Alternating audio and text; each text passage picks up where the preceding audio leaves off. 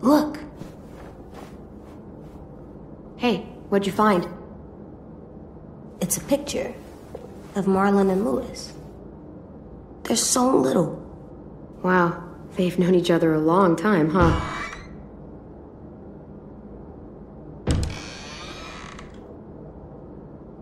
Marlon?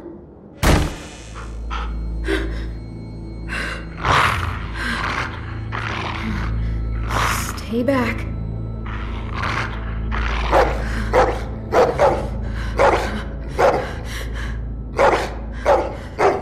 Whoa, what the hell's going on? Hey, it's okay. There you go. You said dogs brought back bad memories. Sorry. I didn't realize you were so scared of him. But I swear, Rosie's not as frightening as she seems. Sit, girl. See? She's harmless. She just needs to get to know you is all. Here, I'll show you.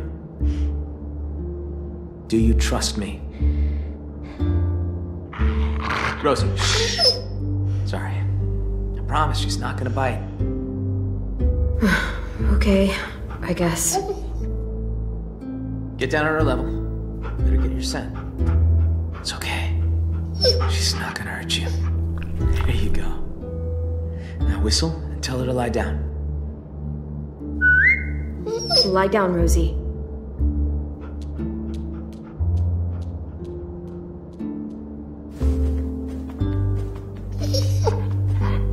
That's so cool. See? Not so hard. Yeah, that was pretty cool. And now Rosie will recognize you. She's really well trained.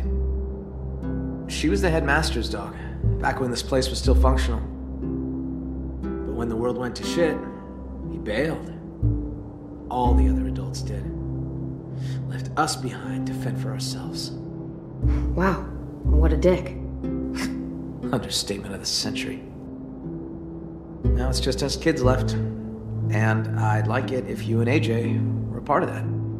Both of you are plenty capable, and we need that. Here.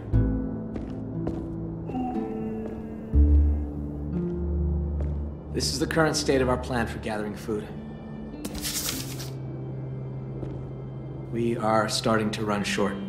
It's getting harder and harder to feed everyone in this school.